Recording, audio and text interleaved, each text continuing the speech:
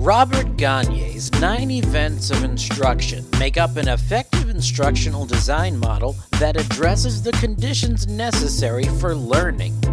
There are 9 events in the model: gain attention, inform learners of objectives, simulate recall of prior learning, present the content, provide learning guidance, elicit performance, provide feedback, assess performance, and enhance retention and transfer to the job.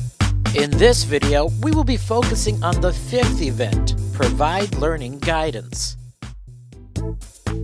In order for learning to take place, it is necessary to provide learners with tools to help them absorb and recall the content you are presenting. This can take the form of job aids, examples, case studies, analogies, mnemonic devices, and more.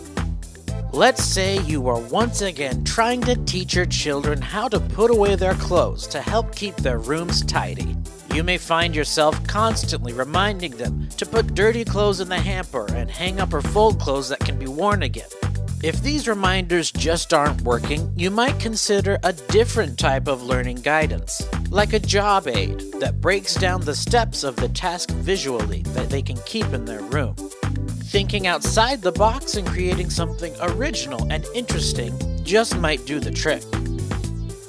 Or perhaps you've just taught a group of grad students how to do a SWOT analysis. You could then give them a case study to review so that they can see how it works in action. This would be much more effective than simply teaching them the principles and walking away. To succeed at Event 5, Provide Learning Guidance, you need to once again put yourself in your learner's shoes. And if you've taught this content before, think back to what's been most helpful for your learners to absorb and recall this content. Once you have provided learning guidance, you will be ready to move on to Gagne's 6th event, Elicit Performance. We'll cover that in our next video. Thanks for watching.